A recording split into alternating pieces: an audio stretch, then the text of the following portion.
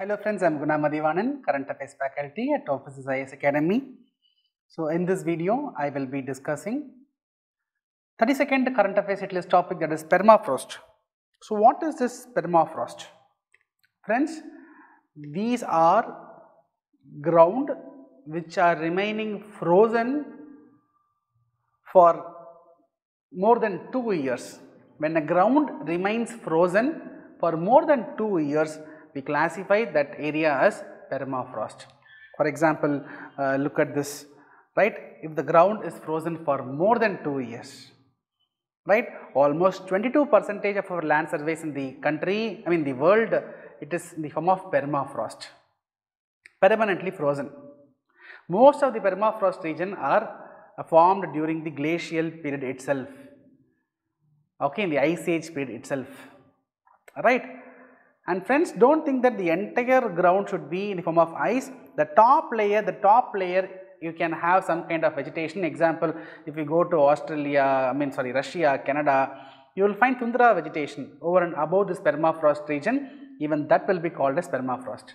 You will find permafrost region in the Arctic regions as well as the mountain tops, right? You will find these ground level frozen areas, right? So condition frozen 0 degrees Celsius, minimum 2 years, then we will be calling it as permafrost, alright. According to US National Oceanic and Atmospheric Administration, some organization in USA, they gave a report. In that report they are saying that the Arctic regions are warming twice as fast compared to the rest of the planet. The Arctic regions are warming twice faster when compared to other regions of the planet. When it is warming faster, then there is a huge threat for these permafrost grounds because of thawing. Thawing means what? Thawing, right? That I have given here thawing. I would have given yes. Thawing. Thawing means because of increase in temperature, because of warming up of temperature, these ice, they might melt, they might become softened, they will break down, alright. So there will be, because of thawing, there will be loss of permafrost ground. It says, study says that for every 1 degree Celsius rise, 39 lakh square kilometers of permafrost region can be downgraded, right? It can degrade those permafrost regions, not downgraded, degraded, okay? It can degrade the permafrost ground regions. If the trend continues, if the current trend continues, in 100 years, we will be witnessing a huge loss, right? 40% of world's permafrost region will be at a huge threat if this trend continues. What are the impacts of this thawing of permafrost? There can be landslides, there can be floods, there can be infrastructure damage. And this report also says that beneath the permafrost surface, so let us assume that there was trees, okay, there were different species, all of a sudden there was continuous snowfall for many years. Now the entire region, it has been submerged under ice. The entire region has been submerged under the ice. Okay, very big. This is permafrost. This is permafrost ground. Okay, but beneath this ice, we are able to see some vegetation, which is, these are partially decomposed. All these, this would have been partially decomposed. Now what happens? Now because of thawing, this thawing that results in meltdown of these permafrost regions. So imagine these ice are getting melted. If these ice are getting melted, now what will happen? If these ice are getting melted, now these partially decomposed organic matter, now it will be exposed. Now it will be exposed to the environment. So now today the bacteria, the microorganisms, they will try to decompose.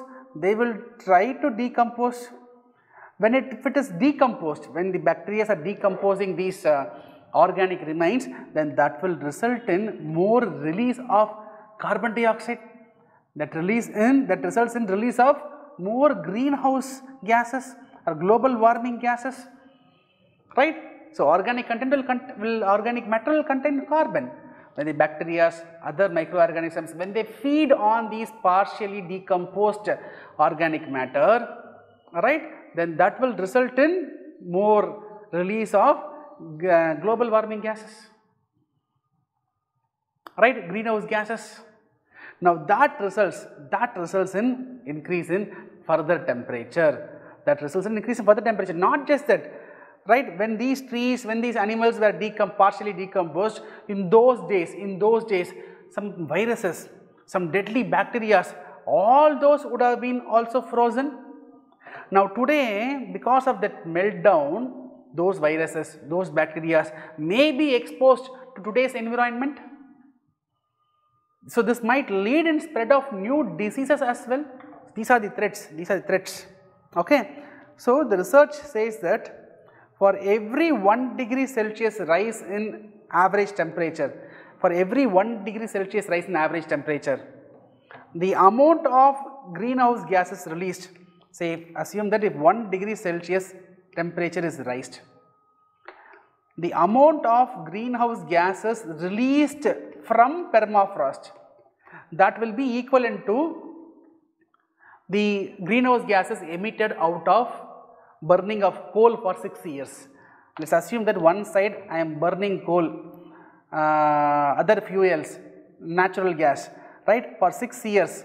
How much greenhouse gas would have been emitted? That much greenhouse gas will be emitted from this permafrost region only if there is going to be a 1 degree Celsius rise. So what happens if there is a 1 degree Celsius rise in the global temperature? Because of thawing, permafrost will melt down. So that will result in exposure of more partially decomposed organic matter to the environment. So bacteria will come and feed that partially decomposed organic matter. So when it feeds on the partially decomposed organic matter, it is organic matter, more carbon content will be there, greenhouse gases will be released, that is going to result in further global warming. That we have to keep it in mind, right. So here there is one more impact has been given, that is thermokarst lake. So what is this thermokarst lake? So let us take a permafrost ground, okay. So because of this global warming, now let us say this part of the permafrost region is becoming melted. Now some gap depression we are able to see because of that meltdown. The depression is going to be filled by water. Now again, because of this increase in global warming, again here there is going to be a meltdown, there will be a depression, water will be filled. So these are called as thermokarst lakes. Okay, like this lakes will be formed. And remember, these lakes are source of fresh water. Now if there is more thawing, now just imagine what will happen. If there is more thawing, now all these are going to become melted. So everything will be connected, and let us assume that here we have oceans. So what happens? All these melted lakes, it is going to form into a river, it is going to fall in this ocean, and all the fresh water, this is the source of fresh water, right? It will be becoming salty water. In the Arctic regions, in many polar regions, the local communities, they depend for water, they depend on these thermokarst lakes, right?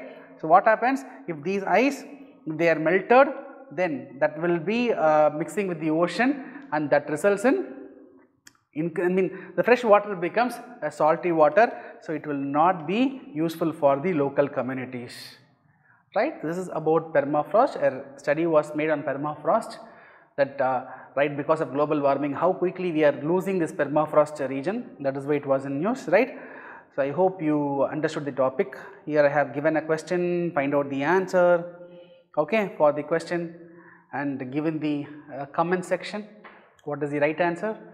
and if you like the initiative, you can give your feedback in the comment section.